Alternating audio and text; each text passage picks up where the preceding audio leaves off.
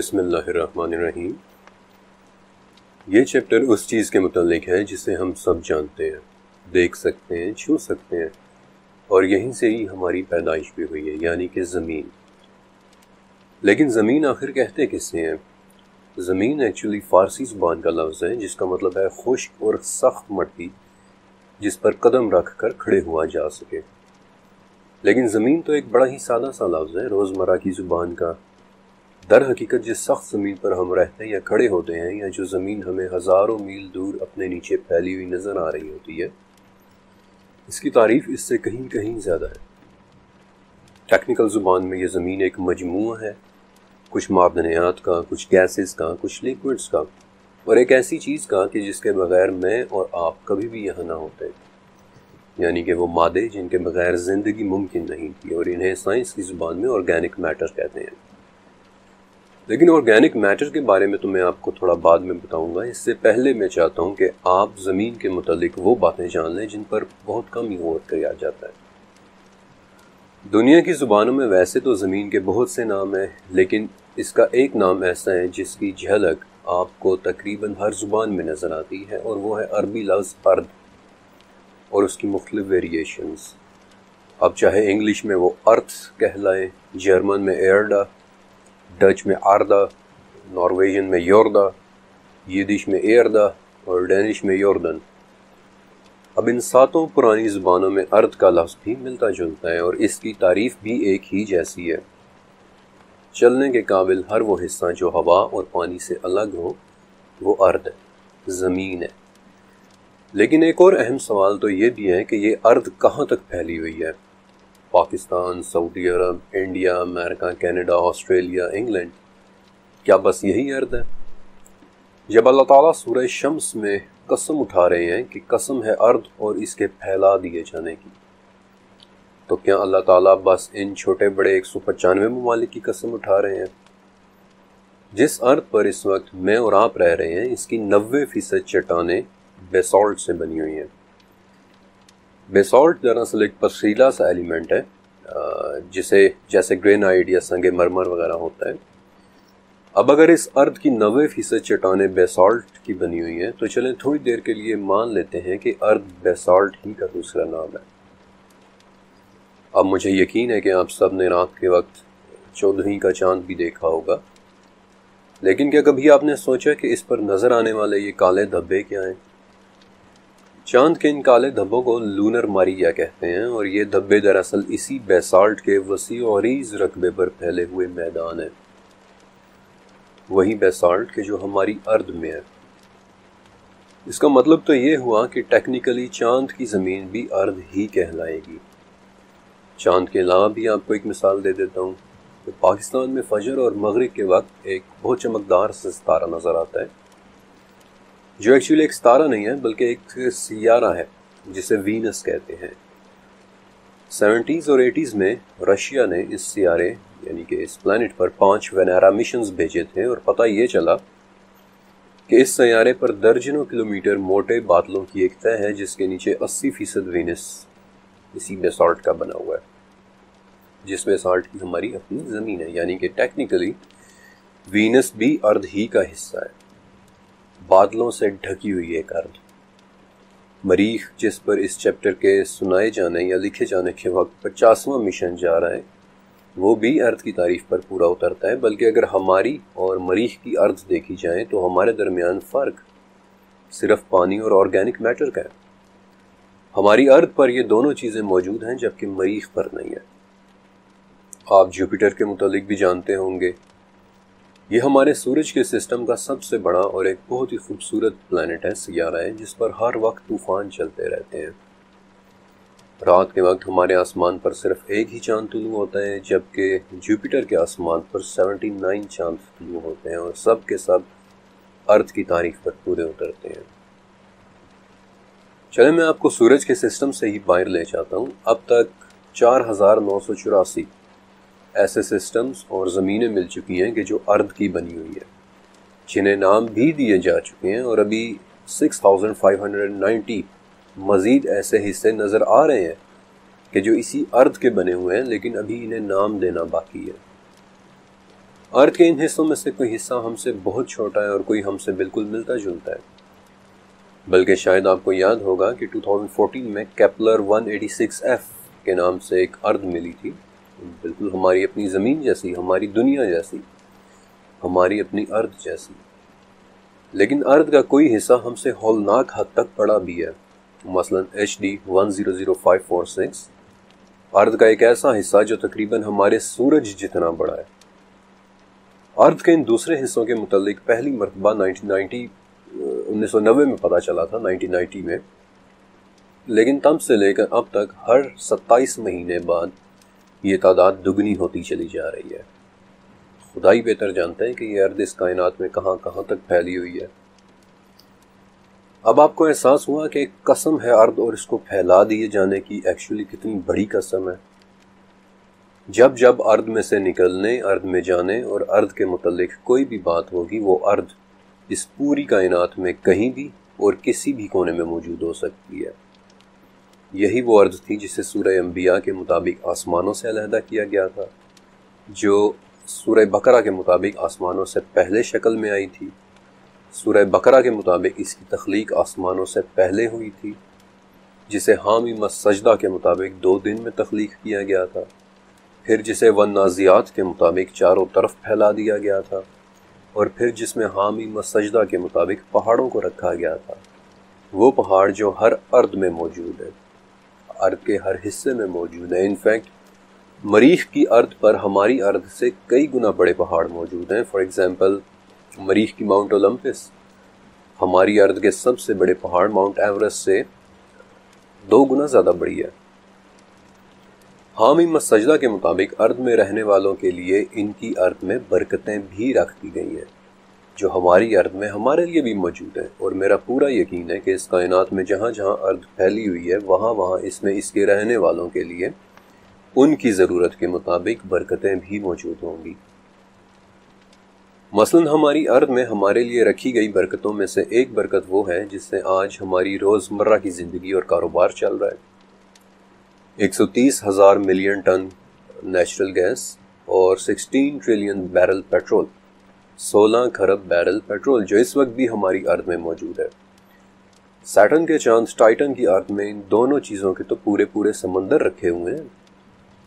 ہماری ارض میں چھپے 142 ملین کیرٹ ہیرے، جن کے لیے آج بھی کانگو یعنی کہ سینٹرل افریقہ میں لڑائی چل رہی ہے۔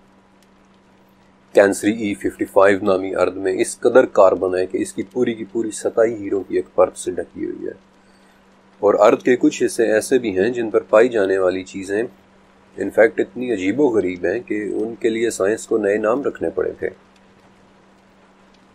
اب اس سے ایک بات تو بڑی وضاحت کے ساتھ سامنے آ گئی کہ کم سے کم ہماری یہ چھوٹی سی زمینی ارض نہیں ہے، یہ زمین تو پوری کائنات میں پھیلی ہوئی ارض کا ایک چھوٹا سا حصہ ہے، اور حامیم السجدہ کے مطابق ارض کی تخلیق اور اس کے پھیلا دیے جانے کا یہ عمل پورے 4 دن میں ہوا تھا۔ اب یہ دن کس طرح کے تھے؟ کیا یہ ہمارے 24 گھنٹے والے دن تھے؟ ہم انہیں کیسے سمجھ سکتے ہیں؟ وقت کی اس عجیب و غریب حقیقت کے متعلق میں آپ کو پہلے چیپٹر کے اندر بتا چکا ہوں، لیکن اس ارض کا پھیلاؤ ہماری زمین سے لے کر کائنات کے ان گمنام کونوں تک ہے جن کے بارے میں آج تک کوئی نہیں جان پایا۔ اور سچ کہوں تو اب سمجھ آ رہا ہے کہ جتنی طاقتور تخلیق آسمان کی تھی، اتنی ہی عظیم الشان تخلیق ارض کی بھی تھی۔ ارض صرف اس دنیا یا اس زمین کی بات نہیں ہے، ارض کا پھیلاؤ تو اس کائنات میں ہر طرف ہے۔ لیکن کیوں؟ دس از دا کوسچن، کہ آخر ارض کو اتنے بڑے درجے پر کیوں پھیلایا گیا؟ اس سوال کے جواب کے لیے میں آپ کے سامنے قرآن پاک میں اس ارض اور جہاں جہاں یہ پھیلی ہوئی ہے اور اس میں رہنے والوں کے متعلق 8 آیات رکھ رہا ہوں۔ سورہ رحمان، اس ارض کو تمام جانداروں کے رہنے کے لیے پھیلا دیا گیا ہے، لیکن کون سے جاندار؟ سورہ لقمان، ارض میں طرح طرح کے جاندار رہ رہے ہیں۔ سورہ انعام، ارض کے ان جانداروں میں بالکل ہماری ہی طرح کے گروہ بھی ہیں، یعنی کہ مختلف کیٹیگریز۔ سورہ یاسین، ہماری طرح ارض میں جہاں جہاں جاندار موجود ہیں وہ بھی ہماری طرح جوڑوں ہی میں تخلیق ہوئے ہیں۔ بلکہ سورہ یاسین ہی کے مطابق ارض میں جانداروں کے علاوہ ان چیزوں کے جوڑے بھی ہیں جنہیں ہم جانتے تک نہیں۔ سورہ نحل ان جانداروں کے مختلف رنگ اور مختلف شکلیں ہیں۔ حامیم السجدہ ان مختلف رنگوں اور شکلوں کے جانداروں کی خوراکیں بھی انہی کی ارض میں جہاں وہ رہتے ہیں۔ یاسین اس خوراک میں بھی ہر چیز کے جوڑے ہیں، چاہے وہ اس ارض سے ہی اگی ہوئی کیوں نہ ہو۔ اور سورہ ہود کے مطابق وہ خوراکیں کہاں ہیں، وہ ان جانداروں تک کس طرح پہنچتی ہیں اور وہ کس مقام میں رکھی گئی ہیں، یہ سب دیکھنا اسی کے ذمہ ہے جس نے اس ارض کو اور اس میں رہنے والوں کو بنایا ہے، یعنی کہ اللہ رب العزت۔ سورہ شورا جانداروں کا پوری کائنات میں پھیلی اتنی بڑی ارض میں اس طرح پھیلا دیا جانا رب تعالیٰ کی نشانیوں میں سے ایک ہے۔ سورہ آل عمران ارض کے رہنے والے تمام جاندار چاہیں یا نہ چاہیں اللہ ہی کے زیر حکم ہے۔ سورہ فتح میں تو 2 مرتبہ آیا ہے کہ ہم اور ارض میں رہنے والے تمام جاندار، چاہے وہ ہماری ارض میں ہوں چاہے ارض کے کسی دور دراز کے حصے میں، وہ اللہ ہی کے لیے ہیں۔ سورہ حشر اور سورہ حدید کہ ارض میں رہنے والے سبھی اللہ کی تسبیح اور پاکی بیان کر رہے ہیں، اور سورہ اسراء کے مطابق ان جانداروں کی تسبیحات ہم سمجھ بھی نہیں سکیں گے۔ شاید اب آپ احساس کر پائیں کہ ارض کا کانسیپٹ کس قدر عظیم ہے۔ یہ صرف ہماری دنیا کی بات نہیں ہے، اللہ ہی جانتا ہے کہ یہ ارض کہاں کہاں تک پھیلی ہوئی ہے اور اس میں رہنے والے جاندار کائنات کے کس کس کونے میں موجود ہیں، اور وہ کس کس تعداد میں ہیں، کیونکہ سورہ مدثر کے مطابق اللہ کے لشکروں کو سوائے اللہ کے اور کوئی بھی نہیں جانتا۔ اور سورہ نحل کے مطابق وہ بہت سی ایسی چیزیں بھی پیدا کرتا ہے جن کا ہمیں کچھ پتہ نہیں، لیکن سورہ شورا کے مطابق اللہ جب چاہے انہیں جمع بھی کر سکتا ہے۔ اگر آپ نے اب تک غور سے سنا ہے تو اس سے زیادہ واضح اور کیا ثبوت ہوگا کہ انسان کے علاوہ بھی کئی طرح کی مخلوقات ارض میں موجود ہیں۔ فرق صرف ارض کے لفظ کو سمجھنے کا ہے۔ جو کچھ بھی میں نے ابھی آپ کو بتایا وہ سب قرآنی آیات سے ہے۔ ارض کے ہر حصے میں رہنے والے اللہ ہی کی مخلوق ہیں، چاہے وہ ارض کا یہ حصہ ہو جس میں ہم رہتے ہیں، یا پھر کائنات کے کسی دور دراز گمنام حصے میں موجود ارض پر رہنے والی کوئی مخلوق ہو جن کے بارے میں ہمیں کچھ پتہ نہیں۔ وہ سب بھی ہماری طرح خوشی یا ناخوشی، چاہتے یا نہ چاہتے اللہ ہی کے زیر حکم ہے۔ وہ تسبیح بھی کرتے ہیں لیکن ہم ان کی تسبیحات کو سمجھ نہیں سکتے، اور ہم سمجھ بھی کیسے سکتے ہیں؟ خدا جانے اس ارض میں رہنے والے جاندار کس قسم کی بولی بولتے ہیں، اور اگر اللہ چاہے تو ان مخلوقات کو جب چاہے جمع کر دے۔ اور سچ کہوں تو میری ریسرچ مجھے بتاتی ہے کہ ایسا ہونا ضرور ہے۔ ارض کی ایک ایسی ہی مخلوق نے ہمارے ساتھ ملنا ہے کہ جسے ابھی تک ہم نے دیکھا نہیں ہے، لیکن چونکہ وہ اس چیپٹر کا موضوع نہیں ہے اس لیے فی الوقت میں اس کے بارے میں زیادہ نہیں بات کر رہا۔ اس چیپٹر کا موضوع ہے ارض کا وہ حصہ جسے ہم پلانٹ ارتھ کہتے ہیں، ہمارا گھر، یہ دنیا، ہمارا یہ نیلا سیارہ، ہماری پیاری سی نیلی دنیا، the blue marble۔ ہماری اس دنیا کی ابتدا 4.5 ارب سال پہلے ہوئی تھی۔ ایسا ہم اس لیے مانتے ہیں کیونکہ آج تک ہمیں اس دنیا پر اس سے زیادہ پرانا ایلیمنٹ نہیں ملا۔ آسٹریلیا سے ملنے والے زرکون کرسٹلز یعنی کہ دی اولڈسٹ ایلیمنٹ آن ارتھ، لیکن 4.5 ارب سال پہلے یہ زمین کہیں سے بھی نیلی نہیں تھی، بلکہ یہ تو پہچانی بھی نہیں جاتی تھی۔ اس پر شدید قسم کے پتھروں کی، بڑے بڑے پتھروں کی بارش ہو رہی تھی۔ ہر تھوڑے عرصے بعد 2-3 کلومیٹر سائز کا ایک پتھر زمین سے ٹکراتا اور سب کچھ ختم ہو جاتا۔ ایک ویران، بنجر، مردہ سا اسٹیرائل سیارہ جہاں کچھ بھی اگ نہیں سکتا تھا۔ لیکن پھر ایک معجزہ ہوا۔ سورہ حدید، اللہ زمین کو اس کی موت کے بعد زندہ کرتا ہے، اور ہم نے تمہارے لیے اپنی نشانیاں بیان کر دی ہیں تاکہ تم سمجھو۔ اس زمین کو ایک زندگی ملی، ایسے ہی ایک بڑے سے پتھر سے ٹکرانے کے بعد۔ اس پتھر کے ٹکرانے سے زمین کے اندر کی گیسز باہر نکل آئیں جو ایک دھوئیں کی شکل میں اس کے گرد اکٹھی ہو گئی تھی۔ اب اس دھوئیں میں گیسز کے ساتھ ساتھ پانی کے بخارات بھی تھے، لہٰذا ایک بہت ہی پیاری بات ہوئی۔ زمین کا ایٹماسفیئر بننا شروع ہوا، زمین ٹھنڈی ہونا شروع ہوئی، اور اس دھوئیں میں موجود بخارات بارش کی طرح زمین پر برسنے لگے، اور پھر وہ ہوا جس کا ذکر سورہ نحل، سورہ عنکبوت اور سورہ جاثیہ تینوں میں ہے، کہ اللہ ہی تو ہے جس نے آسمان سے پانی اور جو کچھ بھی چاہا اسے اتار کر زمین کو اس کی موت کے بعد زندہ کیا۔ اسی بارش نے سمندر بنائے، اور سچ کہوں تو ٹیکنیکلی ان سمندروں کو اسی وقت فوراً جم جانا چاہیے تھا، کیونکہ ہمارا سورج بھی اس وقت ویسا نہیں تھا جیسا آج ہے۔ وہ بھی نیا پیدا ہوا ایک ستارہ تھا جس کی روشنی اور حدت آج کے مقابلے میں 30% کم تھی، لیکن پھر بھی ہمارے سمندر جمے نہیں، اور یہ ایک معجزہ ہی تھا۔ لیکن میرے نزدیک ایسا ہونے کی وجہ سورہ نمل کی 61 آیت میں ہے کہ اللہ نے زمین کو قرار دیا، اسے سٹیبل کیا، اس نے زمین میں پانیوں کو جاری کیا، اس نے پہاڑ بنائے اور دو سمندروں کے درمیان رکاوٹ بنائی۔ اللہ ہی بہتر جانتا ہے کہ اس نے ان پانیوں میں ایسی کون سی رکاوٹیں رکھی تھی کہ اتنی سردی کے باوجود وہ سمندر نہیں جمے، پانی جاری رہے، اور ان پانیوں کا جاری رہنا ضروری بھی تھا کیونکہ ان میں زندگی پیدا ہونی تھی۔ سورہ انبیاء کے مطابق ہر زندہ چیز پانی سے پیدا کی گئی ہے، انہی پانیوں سے تو زندگی نے نکلنا تھا۔ لیکن زندگی آخر کہتے کس سے ہیں؟ اس وقت زندگی کی 123 مختلف ڈیفینیشنز موجود ہیں، 123 مختلف تعریفیں۔ زندگی کیا ہے شاید آپ سن کر حیران ہو، لیکن زندگی کی کوئی ایک ڈیفینیشن نہیں ہے۔ پھر بھی زندگی کی ایک تعریف کہ جو مقبول ہے، ایکسیپٹڈ ہے، وہ یہ ہے کہ کوئی بھی ایسی چیز جو 3 کام کر سکے وہ زندہ کہلاتی ہے۔ پہلا کام کہ اس کے جسم میں میٹابولزم یعنی کہ کسی نہ کسی قسم کا کیمیکل پروسیس ہوتا ہو۔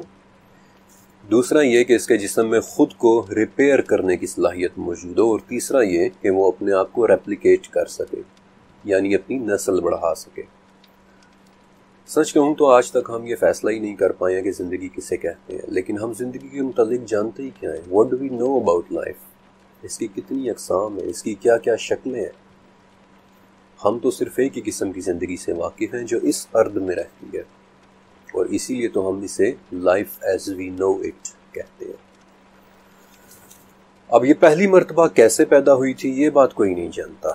درجنوں ماڈلز پیش کیے جا چکے ہیں، لیکن کسی ایک پر بھی اتفاق نہیں۔ لیبارٹریز میں ہزاروں ایکسپیریمنٹس، تجربات ہو چکے ہیں، لیکن آج تک کوئی زندگی نہیں بنا سکا، اور بنا سکے گا بھی نہیں، کیونکہ زندگی کا مردہ زمین سے پیدا ہونا ایک معجزہ تھا، اور اس معجزے کا ذکر سورہ روم میں صرف ایک ہی ہستی سے منسوب ہے کہ اللہ ہی زندہ کو مردہ سے نکالتا ہے، وہی تو زمین کو اس کی موت کے بعد زندہ کرتا ہے۔ زندگی سوائے اللہ کے اور کوئی پیدا کر ہی نہیں سکتا۔ اب مردہ زمین سے زندگی کیسے نکلی؟ اس کے سب سے پرانے ثبوت کینیڈا میں 4.25 ارب سال پرانی کائی کے فاسلز ہیں۔ کائی یعنی کہ ایلگی، جو ٹیکنیکلی ایک جاندار ہے، اور اسی کائی کے 3.5 ارب سال پرانے فاسلز آسٹریلیا میں ہیں جنہیں مائکروبیل میٹ کہتے ہیں۔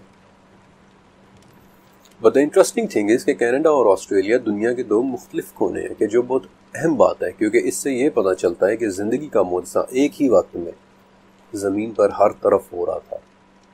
پانیوں کے اندر، سمندروں کے نیچے، زمین کے جن ایلیمنٹس سے زندگی پیدا ہوئی انہیں ہم آرگینک میٹر کہتے ہیں۔ لیکن میں آپ کو ایک بہت دلچسپ بات بتاتا ہوں کہ اس آرگینک میٹر کا ایک حصہ گلائسین سن 2009 میں ایک دمدار ستارے یعنی کومیٹ وائلڈ 2 کے اوپر بھی ملا تھا۔ اب وہ دمدار ستارہ کس دور دراز کی زمین یا کس دور دراز کی ارض سے اس امینو ایسڈ کو لے کر آ رہا تھا یہ بات کوئی نہیں جانتا، لیکن اس سے ایک بات ضرور ثابت ہوتی ہے کہ اس وقت بھی کائنات کے دور دراز کونوں میں کہیں نہ کہیں کسی نہ کسی ارض پر زندگی پیدا ہو رہی ہے۔ بہرحال زمین پر پیدا ہوئی وہ زندگی بالکل بھی ویسی نہیں تھی کہ جیسی آج ہم دیکھتے ہیں۔ انفیکٹ 3.5 ارب سال پہلے تک تو وہ انریکاگنائزیبل تھی، ناقابل شناخت سی زندگی تھی، چھوٹے چھوٹے مائکروبیل جاندار، خوردبینی جاندار۔ لیکن پھر 2 بڑی ہی شدید سردیاں آئیں، اور اس کے بعد جو زندگی پیدا ہوئی وہ تو بالکل ہی ایک نئی زندگی تھی، سائز میں بڑی، اس میں مسلز یعنی پٹھے بھی تھے، اس میں نیورو سیلز بھی تھے، اور سب سے بڑی بات کہ زمین میں درخت پیدا ہونا شروع ہوئے۔ ایسا کیوں ہوا کوئی نہیں جانتا، ہمیں صرف اتنا علم ہے کہ 54 کروڑ سال پہلے اس زمین پر ایک نئی ہی دنیا آباد ہو گئی تھی، ایک نیا عالم۔ انفیکٹ اس پوائنٹ پر سورہ واقعہ کی 61 آیت ضرور ذہن میں آتی ہے کہ ہم اس سے عاجز نہیں ہیں کہ تمہاری جگہ تم جیسے دوسرے پیدا کر دیں اور تمہیں ایک نئے سرے سے اس عالم میں پیدا کر دیں جس سے تم بالکل بے خبر ہو۔ واقعی اللہ اس پر قادر ہے، اور یہ تو ہم اپنی آنکھوں سے دیکھ رہے ہیں۔ انفیکٹ یہ تو ایک مرتبہ 54 کروڑ سال پہلے بھی ہو چکا ہے۔ پہلی کے مقابلے میں دوسری زندگی زمین آسمان کے فرق کے ساتھ پیدا ہوئی تھی۔ پہلی زندگی کائی، بیکٹیریاز یا پھر کچھ مائکرو جاندار، لیکن دوسری زندگی ہڈیوں والے جانور، ریڑھ کی ہڈی والے جانور، جبڑوں والے، پانی میں رہنے والے، خشکی میں رہنے والے، یہاں تک کہ پرندوں کی بھی انیشیل فارمز، ابتدائی شکلیں۔ اسی وقت سب سے پہلے کیڑے بنے تھے جنہیں ہم ٹرائلوبائٹس کہتے ہیں۔ ان دو بالکل مختلف زندگیوں کو دیکھ کر سورہ عنکبوت کی 20ویں آیت ذہن میں آتی ہے کہ زمین میں چل پھر کر دیکھو کہ اللہ نے کیسے شروع میں پیدائش کی، پھر اللہ ہی دوسری نئی پیدائش کرے گا، اور وہ ہر چیز پر قدرت رکھتا ہے۔ یہی وہ زندگی تھی کہ جس میں بعد میں ڈائناسورز پیدا ہوئے، ٹائٹانو بوا جیسے بڑے بڑے اژدہے، نہایت ہی خوفناک قسم کے میگاتھیریم چوہے، میگالوڈون شارکس، بیسیلیوسورس نامی ایک ہیبت ناک مخلوق کہ جو گہرے سمندروں میں راج کرتی تھی، اڑنے والے کوئٹزل ڈائناسورز، عجیب و غریب ٹائٹانس ٹیرر برڈز۔ لیکن ان دیو ہیکل جانوروں میں سے آج کوئی بھی زندہ نہیں ہے۔ انفیکٹ ان میں سے 90% تو آج معدوم ہو چکے ہیں، ایکسٹنکٹ ہو چکے ہیں۔ لیکن کیوں؟ سورہ طٰہٰ کی 128ویں آیت میں ایک بہت اہم لفظ استعمال ہوا ہے، قرون۔ ویسے تو اس لفظ کے عام معنی رہنے کی جگہ یا بستیاں ہیں، جو بالکل ٹھیک ہے، لیکن اس عربی لفظ قرن کے 4 مزید معنی ہیں، جن میں سے ایک معنی دور یا عہد یا صدیاں بھی ہے۔ یہی وہ لفظ ہے کہ جو ہم اردو میں بھی استعمال کرتے ہیں، فار ایگزامپل قرون اولا یا قرون وسطیٰ، یعنی شروع کے ادوار یا درمیان کے ادوار وغیرہ۔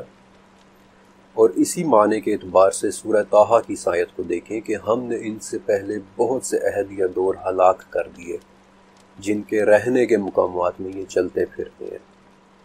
اس میں سمجھنے والوں کے لیے بہت سی نشانی ہے۔ پچھلے 54 کروڑ سال میں 5 مرتبہ ایسا ہوا ہے کہ ان جانوروں کے پورے عہد یا ان کے رہنے کے مقامات ہلاک اور تباہ ہو گئے، جنہیں آج ہم 5 میس ایکسٹنکشنز کہتے ہیں۔ کبھی 25 کروڑ سال پہلے زمین کے 96% جاندار مر گئے اور ان کا دور ختم ہو گیا۔ کبھی 6.5 کروڑ سال پہلے زمین کے 75% جاندار اور زندگی ختم ہو گئی۔ تمام بڑے اور خوفناک جاندار ڈائناسور سمیت مر گئے، اور صرف وہی بچے ہیں کہ جو زمین کے نیچے چھوٹے چھوٹے بلوں میں چھپ کر رہ رہے تھے۔ اور اس کے بعد زمین پر ایک ایسی چیز پیدا ہوئی کہ جو شاید اس سے پہلے کبھی پیدا نہیں ہوئی تھی، اور اس چیز کی پیدائش کا ذکر سورہ اعلیٰ میں اللہ کی تعریف کے ساتھ ہے کہ اپنے بلند رب کی پاکیزگی بیان کر جس نے تخلیق کی، جس نے صحیح اندازہ کیا اور پھر راہ دکھائی، وہ بلند رب جس نے تازہ گھاس پیدا کی۔ گھاس کے متعلق آپ کیا جانتے ہیں؟ یہی وہ گھاس تھی جس کی پیدائش نے زمین پر رہنے والوں کی فزیولوجی بدل دی۔ اگر گھاس نہ ہوتی تو آج بھی اس زمین کے اوپر ڈائناسورز دندناتے پھر رہے ہوتے۔ لیکن اس گھاس کی پیدائش کے بعد گوشت خوروں کا عہد ختم ہو گیا، اور زمین کے نیچے چھپے چھوٹے چھوٹے جانور باہر نکل آئے، اور گھاس کی فراوانی سے ان کے سائز بڑے ہوتے گئے، اور زمین پر فرسٹ میملز وجود میں آ گئے۔ پودے اور وہ درخت اگنا شروع ہوئے، وہ درخت کے جو آج ہم دیکھنے کے عادی ہیں، اور بالآخر زمین پر life as we know it پیدا ہوئی۔ لیکن ارد کے بارے میں ایک بہت ہی پراسرار سی آیت سورہ طلاق میں ہے کہ اللہ وہ ہے جس نے 7 آسمان بنائے اور انہی کی طرح زمینیں بھی، اور اس کا حکم ان کے درمیان اترتا ہے۔ یہ وہ آیت ہے جس سے ایک سے زیادہ ارض یا 7 زمینوں کا کانسیپٹ پیدا ہوا تھا، اور ان زمینوں کی تعداد آپ صلی اللہ علیہ وسلم کی اس حدیث سے لی جاتی ہے کہ جس نے ظلم سے ایک بالشت زمین بھی لی تو قیامت کے دن اسے 7 زمینوں تک دھسایا جائے گا۔ یا 7 زمینوں کا طوق اس کے گلے میں ڈالا جائے گا۔ اور اس حدیث میں بڑی وضاحت کے ساتھ 7 اردین کے الفاظ ہیں، یعنی کہ 7 ارض، 7 زمینیں۔ اور یہ 7 زمینیں کیسی ہیں؟ اس کا جواب شاید کوئی انسان نہ دے سکے، کیونکہ ہم صرف ایک ہی ارض کو جانتے ہیں، بالکل ویسے ہی کہ جیسے ہم زندگی کی صرف ایک ہی قسم کو جانتے ہیں۔ جس ارض کو ہم جانتے ہیں وہ اس کائنات میں دور دور تک پھیلی ہوئی ہے، اس کے پھیلاؤ کی عظمت بھی آسمانوں کے پھیلاؤ جیسی ہے۔ لیکن اگر واقعی 7 زمینیں ہیں تو وہ ہیں کہاں؟ انفیکٹ ایسا ہی ایک سوال ایک رومن بادشاہ نے بھی پوچھا تھا۔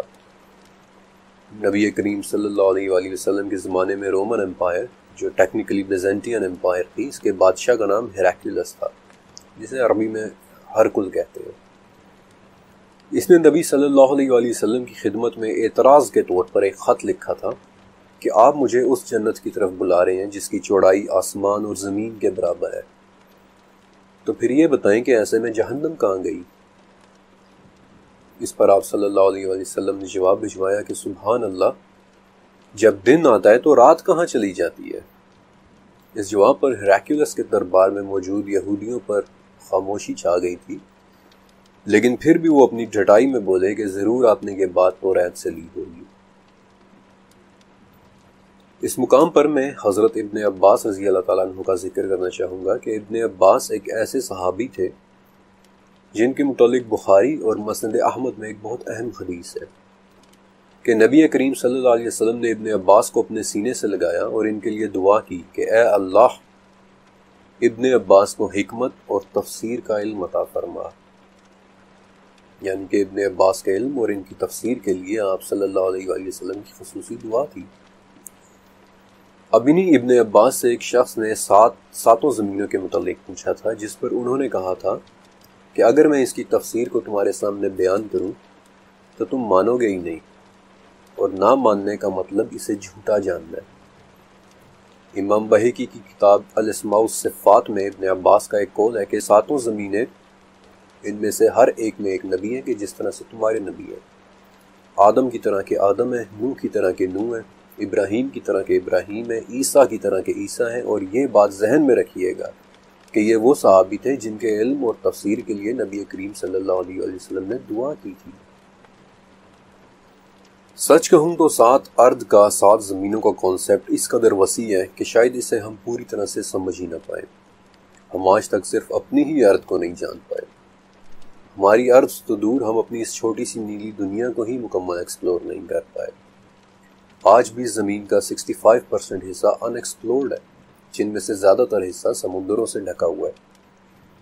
لیکن میں اتنا ضرور کہوں گا کہ جیسے میں نے آپ کو پہلے چیپٹر میں 7 آسمانوں کے بارے میں بتایا تھا کہ ہر آسمان کی کمپوزیشن مختلف ہے، یعنی کہ کوئی آسمان پانی کا بنا ہوا ہے، کوئی سونے کا، اور کوئی ایسی روشنی کا جسے ہم سمجھ ہی نہیں سکتے، ویسے ہی یقیناً ہر زمین کی کمپوزیشن بھی مختلف ہوگی۔ وہ ہماری ارض سے بالکل مختلف قسم کی کوئی ارض ہوگی، کیونکہ سورہ طلاق کی اس آیت میں ان ہی آسمانوں کی طرح کی زمینوں کا لفظ ہے۔ کون جانتا ہے کہ وہ دوسری ارض کس مٹیریل سے بنی ہوگی؟ میں آپ کو ایک مثال بھی دیتا ہوں۔ عبداللہ بن ابی دنیا، جو 8ویں صدی کے ایک عراقی اسکالر تھے، ان کا ایک قول ہے کہ مغرب کی طرف ایک زمین ہے، اس کی سفیدی اس کا نور ہے، وہاں اللہ کی ایک مخلوق رہتی ہے کہ جس نے کبھی ایک لمحے کے لیے بھی اس کی نافرمانی نہیں کی۔ لوگوں نے پوچھا کہ کیا ان میں شیطان ہے؟ آپ نے کہا کہ انہیں یہ علم نہیں کہ شیطان پیدا بھی کیا گیا ہے یا نہیں۔ لوگوں نے پوچھا کہ کیا وہ انسان ہے؟ آپ نے فرمایا کہ انہیں آدم کی پیدائش کبھی نہیں ہوئی۔ اب اس روایت کی صحت کے متعلق بحث کی جا سکتی ہے، لیکن صرف 1 منٹ کے لیے سوچئے کہ کیا یہ ناممکن ہے؟ Is it impossible؟ ویسے تو قرآن پاک میں کم سے کم 7 مرتبہ اللہ تعالیٰ کی ایک صفت خالق کا ذکر ہے، لیکن سورہ ہجر میں اللہ تعالیٰ کی ایک صفت خلاق کا بھی ذکر ہے۔ عربی زبان میں خالق اور خلاق میں بڑا فرق ہوتا ہے۔ خالق کہتے ہیں کسی چیز کے بنانے والے کو، لیکن خلاق کہتے ہیں کسی چیز کے اوریجنیٹر کو، جس نے وہ چیز فرسٹ ٹائم، پہلی مرتبہ بنائی ہو، جو بناتا ہی چلا جا رہا ہو۔ اور سورہ غافر کے مطابق آسمانوں اور زمین کا تخلیق کرنا تو انسان کی تخلیق سے بہت ہی بڑا کام ہے، تو کیا اتنے بڑے پیمانے پر تخلیق کرنے والے خلاق کے لیے کوئی دوسری مخلوق پیدا کرنا کیا کچھ مشکل ہے؟ اتنے عظیم الشان پیمانے پر بنے یہ 7 آسمان اور 7 زمینیں، دونوں کی اللہ تعالیٰ نے سورہ شمس میں قسمیں بھی اٹھائی ہیں، اور یہ تمام آسمان اور جو کچھ ان کے درمیان ہے وہ اللہ کی کرسی کے مقابلے میں ایسے ہیں کہ جیسے صحرا میں پڑی ہوئی کوئی انگوٹھی، اور کرسی عرش کے مقابلے میں ایسے ہیں کہ جیسے صحرا میں پڑی کوئی انگوٹھی۔ یہ پیمانے اس قدر عظیم ہیں کہ نہ میں آپ کو سمجھا سکتا ہوں اور نہ ہی آپ سمجھ سکتے ہیں، لیکن انہیں تصور کر کے ایک لفظ کا مطلب ضرور سمجھ میں آ جاتا ہے، اللہ اکبر، اللہ بہت بڑا ہے۔